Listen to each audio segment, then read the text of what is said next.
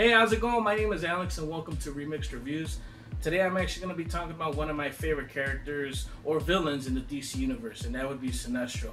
I've always been a Green Lantern fan. I've always liked the idea of the Lantern Corps, and I always liked the fact that he was a Green Lantern who decided to go a different route, who thought will wasn't as strong as fear. I mean, every one of us has to deal with and hopefully overcome fear at one point of our lives. And I just like that character. And I have an older DC Direct figure that every time I look at it, I really appreciate the way this figure came out. Sometimes they just hit the mark. And I wanted to make this video for some people who probably overlooked it or never thought about buying it, because this is a figure that actually looks very, very good in any collection.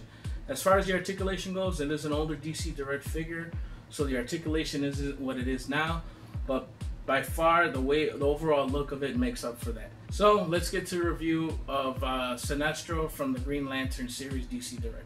So here's a quick look at the packaging. Like I said, it is an older DC Direct, the Green Lantern Series 3. I think I originally paid, it's supposed to say right there, $16.75. So I think I bought this particular item maybe about 4 or 5 years ago. Quick look on the back, it shows you some of the other characters from this series. You have Cyborg Superman, Batman is Green Lantern, and you have Sapphire, Star Sapphire. I don't own any of the other ones from this wave. I don't even think I own any Green Lantern Corps from this particular wave. I was always a little more fond of the articulation and stuff, but when I saw this Sinestro and the way he looked overall, I definitely had to get it. Now, I have taken a quick look on eBay just to do a little research. I see that it's kind of getting up there in price. I've seen anywhere from 70 to 100 bucks. I don't recommend paying that. I'm sure you could find this either loose, and if that's not your thing, I would wait for conventions or stuff. I'm sure people will pop it off anywhere from 30 to 50. I still think that's pretty high, especially for, you know, the way new figures are coming out as far as articulation goes. But like I said, this is a character that I really like. I could see myself, if I didn't own it, paying a little more. But that's definitely up to you guys. So let's take a closer look at Sinestro. So here's a quick look at Sinestro out of package. I think he's very, very cool, like I said. In the stand here, he's almost 8 inches. Without the stand, I put him more about between 7 and 7.5, just so you guys get a good idea. I want to show you the box real quick. I do have two. I found them loose for like $5, so I picked them up. I did switch the base. If you could look in the packaging, a quick closer look. He has a Green Lantern base. I don't know if you guys could get a good look in the back. And then also his Yellow Lantern. I found one that was a little more to his style as far as glossy and darker. So I just replaced those. You definitely need a stand for this figure. He's top heavy. Even this stand doesn't work as good as I'd like, but it's definitely necessary for this figure. With regards to the actual look and the sculpt, I think this is by far the most superior face sculpt, especially for Sinestro. Just look at all the detailing and sculpting they did on the purple of his face, all the ridges, the eyebrows, the mean face, the teeth, the hair. Everything about this figure I absolutely love when it comes to the sculpting. I think they just did a real good job. You know, it stops here. He got some blue shading there. Back of his head with a line. Even the design of the uniform is actually really, really cool.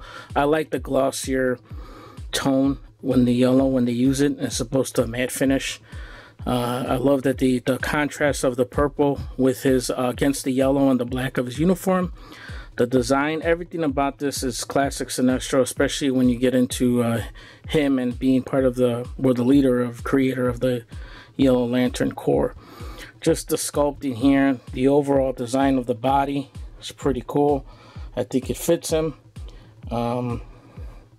They did a good job on the boots as far as it's a basic job. I mean, there's nothing significant or great here, but I just like the overall look of Sinestro, especially the face, especially when you pick up that arm, get a good shot of his ring.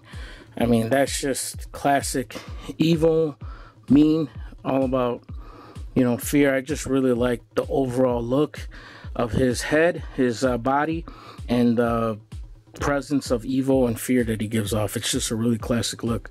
By far my favorite Sinestro. As far as articulation goes, like I said, it is DC Direct, so it's not as great. It says does do 360, comes down a little bit, up a little, not really much movement there. His arms come out about so far. Does have the 360. He does have a 90-degree elbow joint with the wrist swivel, which is really cool, so you could get different stances on that yellow power ring, which I don't mind.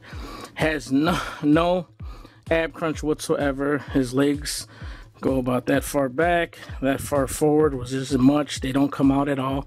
He has one knee joint, 90-degree, and no foot or ankle articulation whatsoever. So when I do say that you need some sort of stand, I do recommend it. He only has one foot peg, which is on his right. So you click it, have him stand, push him back all the way.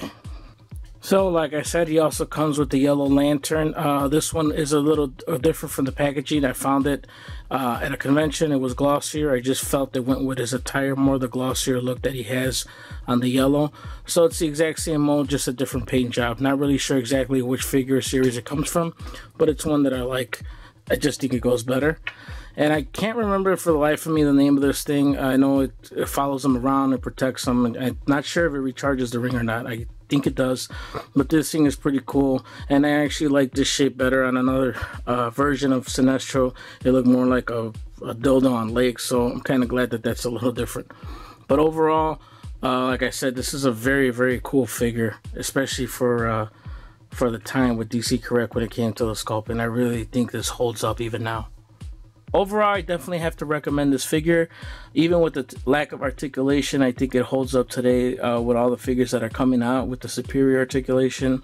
I really like the overall style they gave Sinestro here.